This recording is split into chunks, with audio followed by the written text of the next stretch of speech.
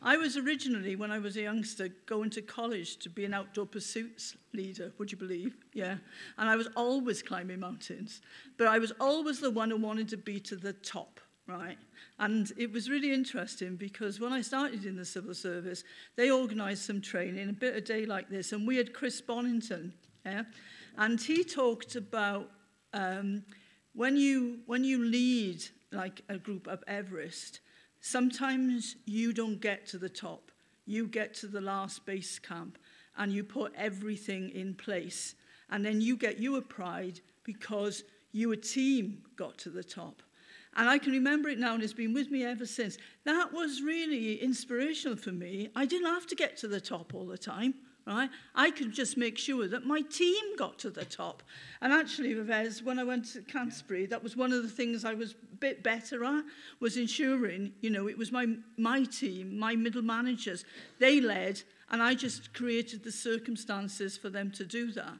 And so I hope that from this morning you got something to take away with you, right? And it's something that stays with you. I'm just really sad I wasn't there. Oh, and by the way, I don't climb any mountains, but I'm still skiing, right? And I've learned the art of a chairlift. Very good, yeah. Or a train if you're in Switzerland. So that was by the way. But why am I here, right? Well, I'm here, and I'm really grateful for you inviting me to talk about lifelong learning. I'm not here to talk about what government thinks is a lifelong learning entitlement. I'll come to that in a minute. I'm here to talk about true lifelong learning. So I want to tell you why it's important. I'm sure you will be with me on that. What is one? What we have in this country at the moment, and what do other countries have that I'm really jealous about. So that's my session. I'm going to manage it in just on 20 minutes so we can buy you some time back.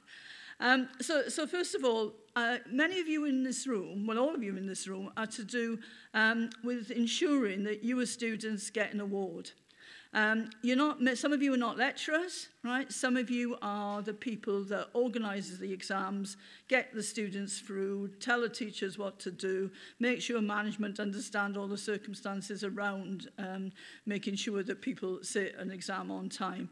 What I'd like to do, because you often hear in the news, you know, Robert Alphen, the skills minister, will say, I'm really grateful for teachers in schools, right?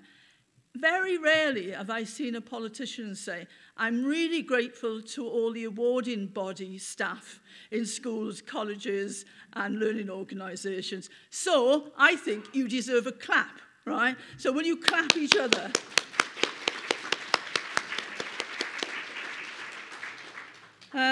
And maybe my little target for next year is to get a minister to say that in a speech. Maybe we should both try that, yeah? So why is lifelong learning important? Now, if you look to other countries, if you look to Germany, Sweden, Canada, Singapore, they've all got lifelong learning strategies. For some reason, England hasn't got a strategy. Now, I say England because Wales has a strategy.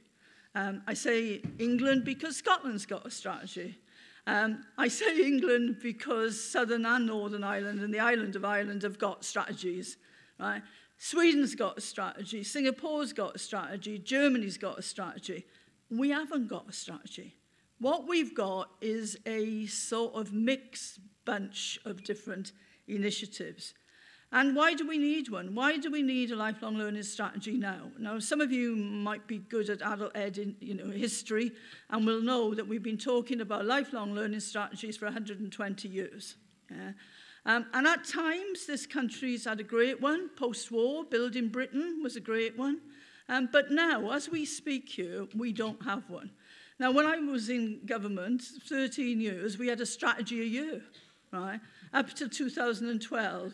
And since the coalition, do you remember the coalition, about 7 prime ministers behind?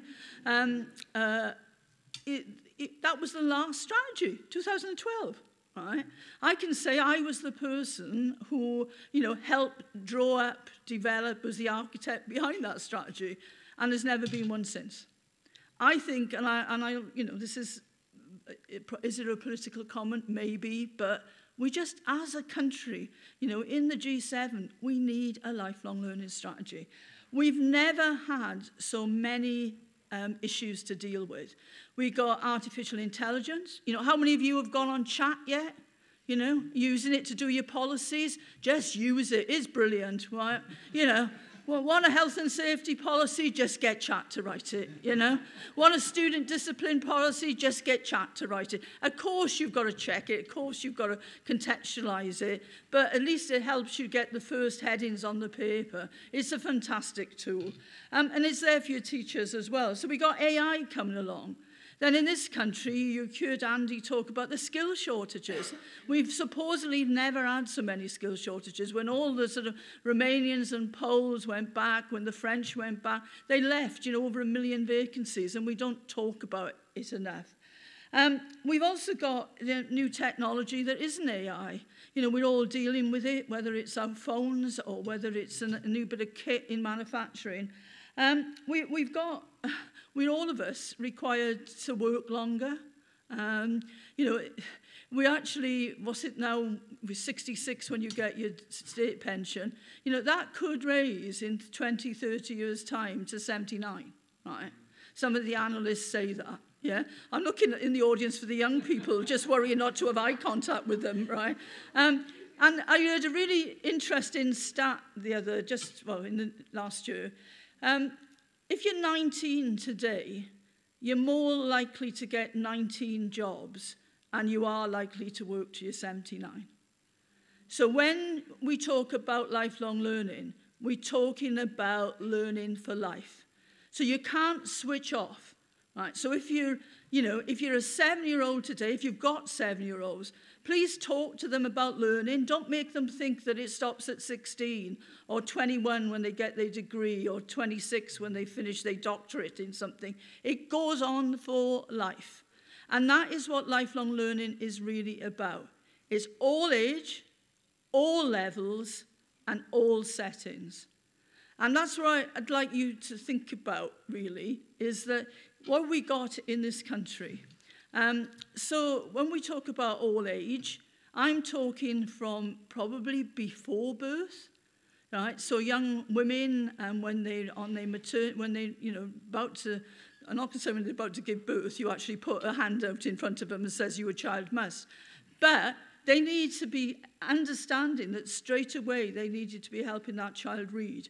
We all know early readers do well in life. So when we talk about, all ages, it really is from being quite young. And then when we talk about all stages, all levels, we're talking about, those who are going to learn to get a degree, but 20 to 30% of our population have still got poor basic skills at 19. They haven't got a level 2. So when this government came out 4 years ago with the idea of a lifelong learning entitlement, I thought fantastic.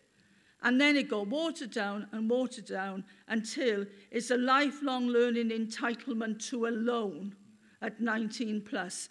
And it's for those who did well in school. It's not for those who didn't get a level 2. It's not for those who've got poor basic skills. Now it's been watered down again. It's not even those that are there for people with level 3. There's no maintenance or support for them. So when I talk about lifelong learning, I talk about the whole population. The 20% of this population who have not got a level 2. And that is incredibly important because without them improving their skills, the productivity of this country will not improve. We keep on seeing, I don't know if you've been watching since last week, the Chancellor, but we've been looking at, all these graphs about productivity. And nobody on the telly, all those sort of pundits you have to listen to on Channel 4 and Sky, they actually haven't made the link to poor basic skills, poor productivity. And if you look at that chart in other countries who do make that link, you can see that is the problem with Britain, that our poor basic skills is holding us back. And then just on the Chancellor last week, people like me get really quite excited about, fiscal statements. It sounds really sad, isn't it, really? I did do economics for A-level, so I'm, been with me a long time. So I'm sitting there thinking, it's going to be our fiscal statement. There's going to be things in there, they're talking about productivity, they're talking about migrants, they're talking about the people in this country, that need to work longer, all that running up. And what do we get? We get the Chancellor there saying 9 million people in this country have poor literacy and numeracy. At that moment, I thought my ship had come in. He was going to announce the sister strategy to multiply. I got really, really excited. It lasted 30 seconds because his solution was the advanced British standard for 16 to 18-year-olds, which is not going to come in for 10 years. Right? Nothing about the legacy that we've got in this country at this moment of time. And that's the issue that we really have, that we have initiatives, but we don't have a strategy.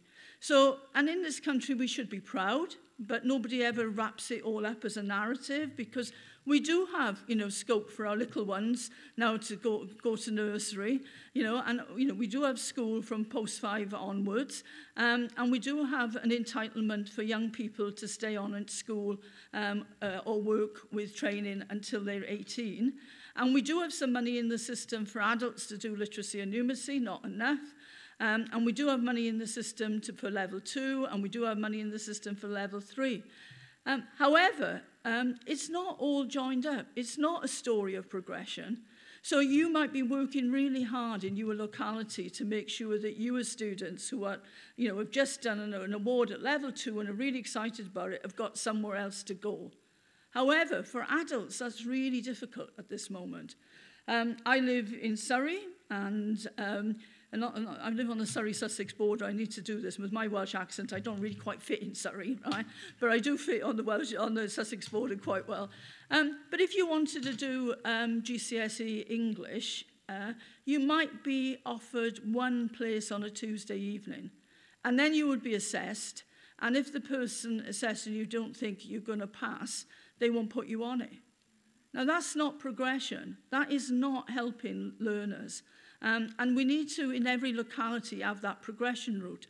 And Andy talked about LSIPs. I mean, the LSIPs, I'm not sure about a concept, but we got them.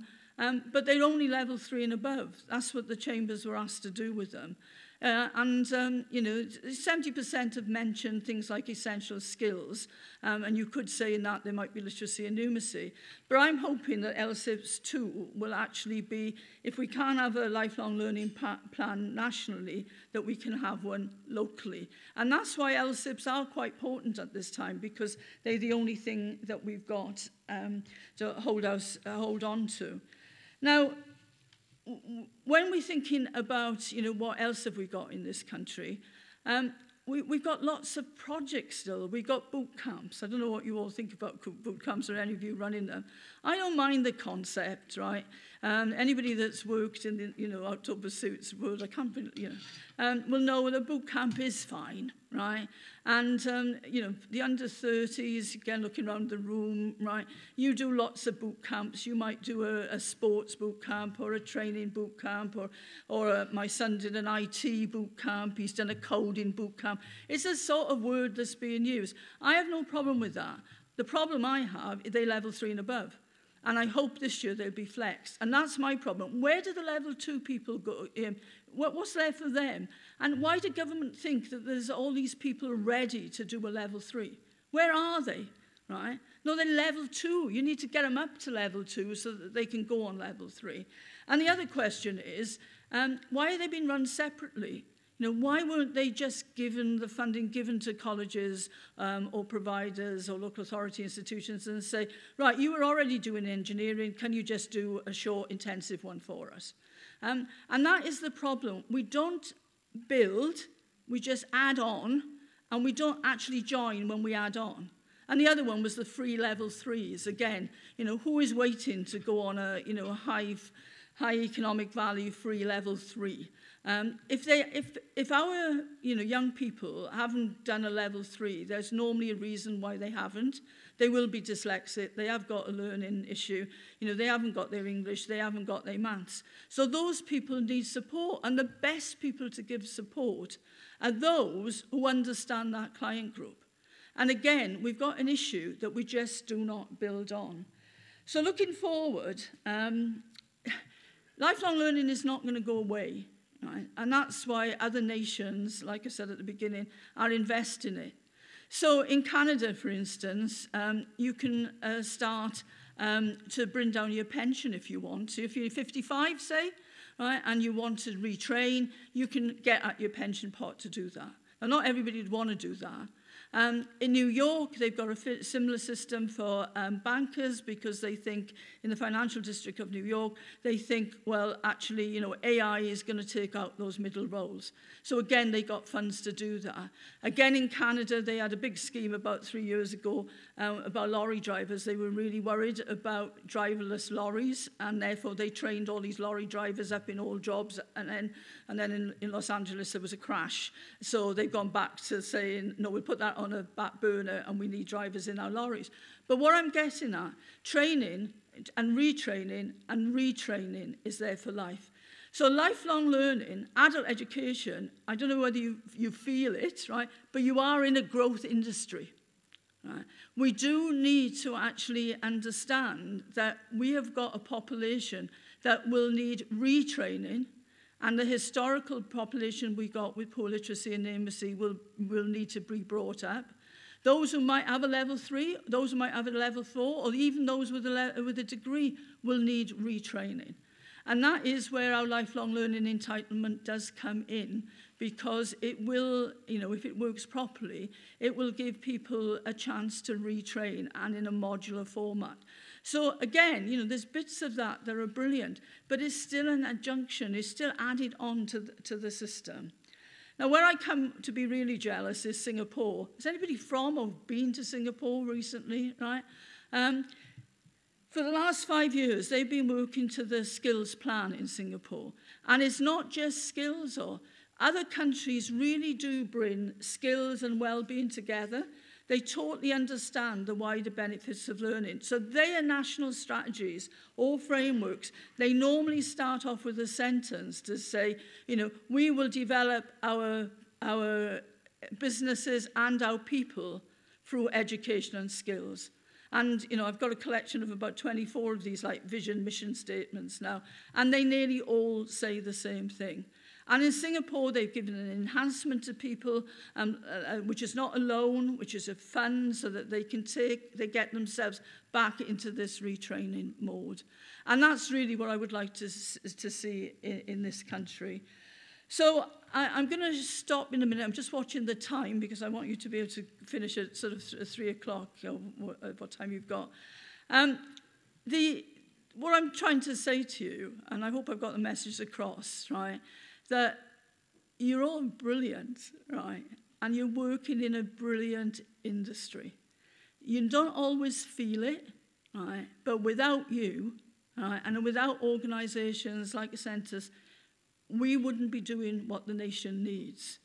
And a bit of me now thinks we will do what's needed without government. Right? All we need them to put in place is not maybe the strategy, because we can go regional or local, but what we do need them to keep in place is the money. We need them to tie it up, you know, together, so we don't have a pot for this and a pot for that. However, we don't need them to tell you what to do with your learner. What you need is the flexibility to get on and do what I see as a learner-led policy. And I actually see in the devolved areas a chance to do that. Yes, some of them were a bit bureaucratic at the beginning, but they are now beginning to understand. It is learners that learn. It doesn't matter what anybody says, you know, that old saying, you can take a horse to water, but you can't make them drink. It's the same with people. People want to learn. And you and people that you work with are those people who will actually foster in our population, in our residents, that need for lifelong learning. And just an add-on, don't forget, you need to learn as well. You need to retrain. You need to keep yourselves up to speed. And that's why I started with AI, and I'll finish with AI. It's a friend. It can work really well for you. So thank you.